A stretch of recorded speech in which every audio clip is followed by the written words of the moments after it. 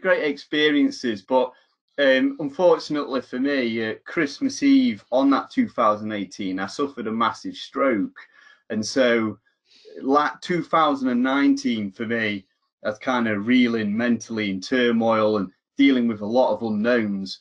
Most of them unknowns now, I do have answers to, which are fortuitous answers, and it's gone well for me. So this year really has been 2020 has been a big year for me, just to get myself back and get running and be mentally and physically well again. And so next year I hope to do the Warriors Way in April, which is 260 mile, and that'll be the first time I've returned to anything big since the Tell stroke. me about the effect of the stroke then, because obviously, what sort of effect did it have on you? What, mentally and physically? How did that affect you? A stroke is it's hard to articulate the impact a stroke will have on somebody. I've been very lucky in my recovery, but the only real reason I've been so fortuitous in my recovery is for the fact that the NHS acted so quickly and did such a fantastic job that I had an operation called a thrombectomy, where they manually claw out the clot from your head because the drugs didn't dissipate and get rid of the clot.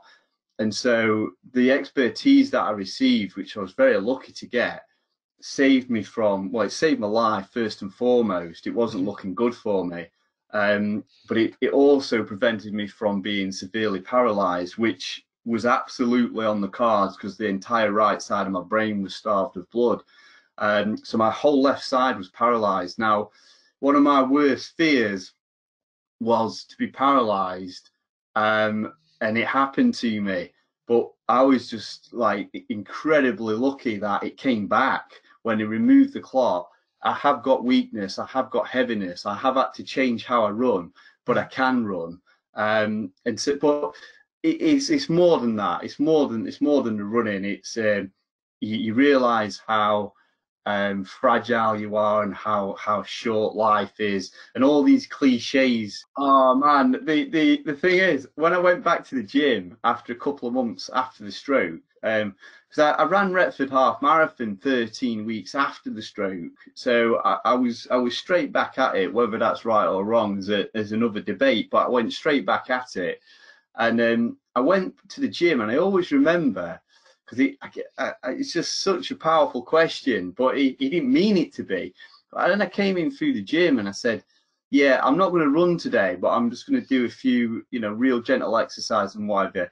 And he said, is it worth it? As in running again.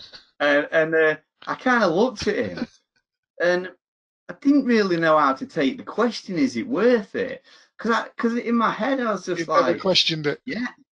It's like, Carry on. yeah, like, why would I ever think, is it worth me running? Like, that's just, I've never even sat down and thought, shall I stop running because it might be dangerous? The whole time through, in my mind, I was going to keep running. Now, if all the medical advice sat me down and told me, don't run because it's going to be very dangerous for you, I've got children, I'd listen to it, but no one has done that.